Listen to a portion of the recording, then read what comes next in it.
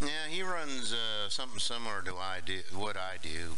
Um, Similar, but not the same. What I mean by that is he runs the same final drive that I do, and he doesn't. God, I just can't talk. I work 16 hours a day and just can't get my mouth working with my mind here.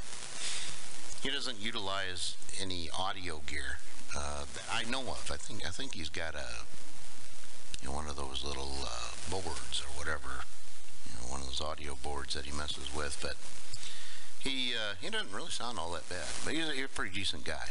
He lives. And he does a RV repair deal. He's been doing that for a while. He's not quite retired. I'm not quite retired. I'm semi-retired, but more retarded because now that inflation has grabbed hold and everything has gone up, it makes it relatively hard for anybody to retire right now, especially if you're in the stages of retiring, because now everything is inflated and therefore you got to have more income to survive.